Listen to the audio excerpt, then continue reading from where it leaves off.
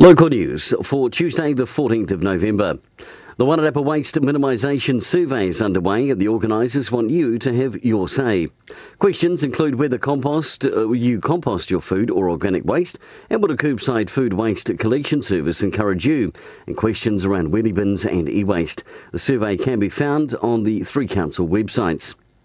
The annual Food Bank Street Appeal takes place tomorrow night from 5:30. Fire Rescue, Police, Wellington Free Ambulance, Rotary and many other community groups will be out collecting from 5:30pm. Sirens and noisemakers will be heard across the region as volunteers aim to fill the shelves of the local food banks.